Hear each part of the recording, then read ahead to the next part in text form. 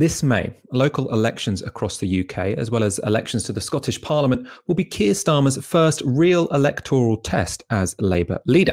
And if The Guardian are to be believed, officials inside the party are concerned that Starmer has failed to win over enough Tories to stop the elections being a bit of a damp squib. Now, in fact, officials are briefing they would consider a standstill a good result, as only 4% of Tories tell pollsters they've switched from the Tories to the Labour Party. Now, this is too small a swing, given the huge majorities the Tories built up in 2019, presumably because Labour backed a second referendum.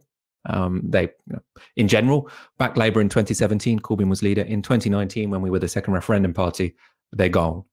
And if we want to win the kind of council seats that we won in 2016, so that was when the last elections were, because these elections are ones which have been delayed from last year because of the pandemic, then you're going to have to win back people who were Brexit voters. It doesn't seem like Keir Starmer is doing that yet.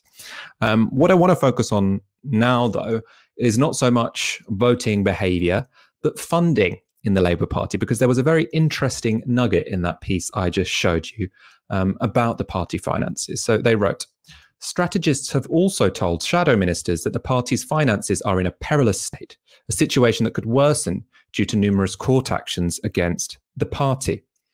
Now, we've talked a lot on the show about court actions against the party. What we're going to focus on now is the revenue side, how much money the party is getting in, not the cost it's having to pay because of stupid court battles it's got itself into, for example, by suspending people with no due process. Why is it interesting that the Labour Party might be struggling financially? And I say it is because it shows that a big part of Keir Starmer's strategy for Labour isn't yet adding up. Now, you might remember us covering this report from the Times in October. It outlined how Keir Starmer was wooing rich donors to try to replace the unions that had backed Corbyn. So from the piece, they wrote, Labour has established a free-tier fundraising strategy to convince wealthy supporters to make regular contributions. Donors are invited to join the party's Rose network for £100 a month. With £200 a month, they can join the more exclusive Ambassadors Circle, while membership of the Chairs Circle costs £416 a month. Now, we talked at the time about how stupid all of these titles are for the different sort of magic circles, ambassadors. It reminds me of Ferrero Rocher, that one. You can join to make yourself sound very fancy because you're donating a large amount to the Labour Party every month. Now, we spoke about how this was concerning because it was a signal that Keir Starmer, instead of being responsive to trade unions, the organised voice of the working class, and to members, ordinary grassroots people who want to change the country, he was shifting the Labour Party in a direction where it would be answerable to the wealthy and the powerful.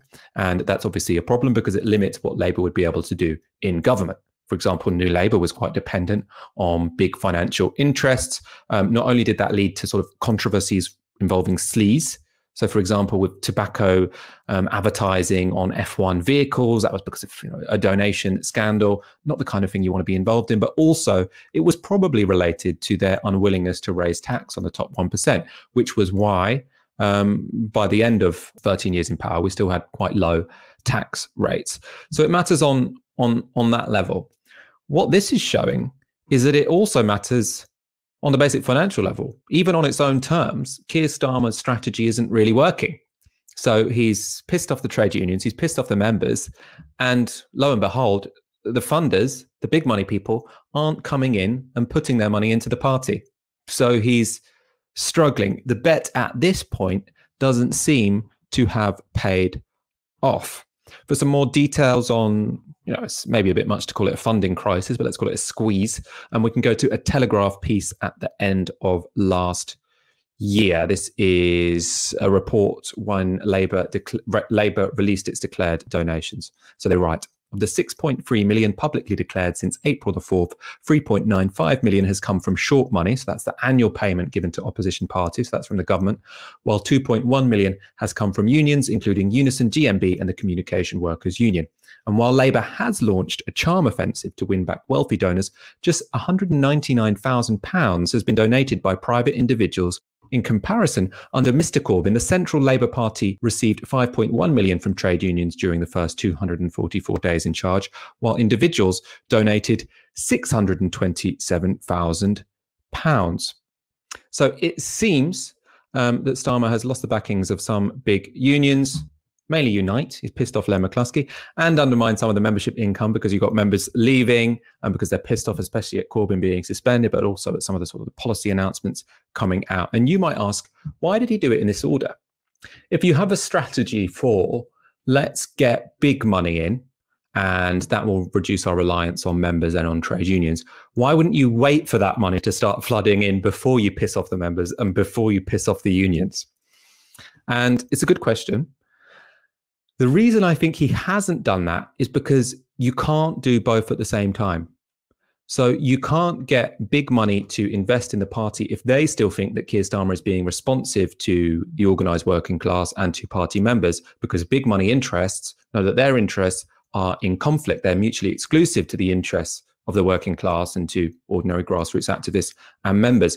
So you can look at it, this is potentially, the bet messing up for Keir Starmer. It's also potentially him playing a long game. Maybe he thinks he has to prove that he's willing to cut loose members, he's willing to cut loose trade unions, so he can show that he won't necessarily be responsive to their concerns before he can get the big financial money to roll in. So you could see his very sort of public attacks on the left as laying the ground for maybe big backers who still, it seems, have cold feet. That's something we'll have to wait to see. Dalia, I want to bring you in on this because me and Aaron have talked about this before, and I've tended to be of the view that Labour wouldn't have problems with funding under Keir Starmer, because if I was a big wealthy backer, I would, as a priority, even if I didn't think Keir Starmer was going to enter power, I'd be quite keen to keep the organised left out of control of one of the main two parties in the UK.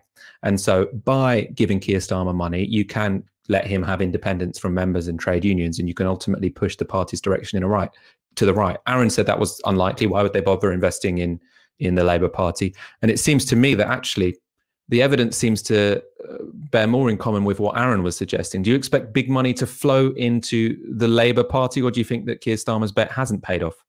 Well, I mean, it's all about that kind of, the connection between sort of funding source and political agenda that you bring up is pretty key here.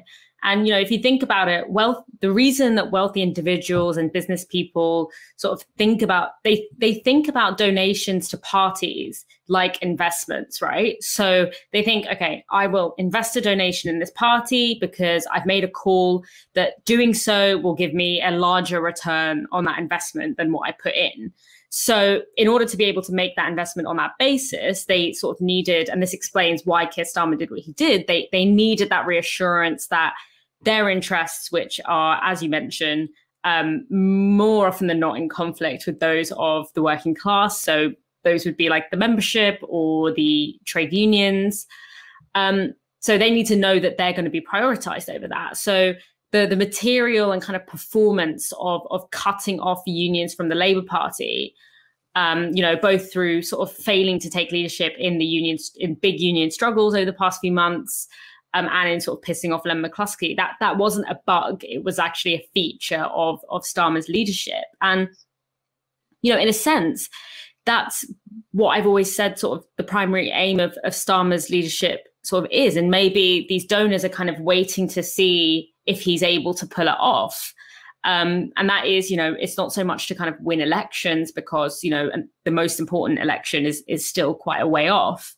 But it's to kind of restructure the party in a way that not only undoes what Corbynism did to the party, but makes it essentially impossible for it to ever happen again, or tries to make it impossible for that to happen again. So, that includes kind of going away as far as possible from being a large membership organization, and that's through pissing the membership off so much that a lot of them just leave, or it's through kind of actually just reducing the power of the membership constitutionally, so that instead of winning through people power, the model of winning kind of relies on these big donors and through positive mainstream media coverage.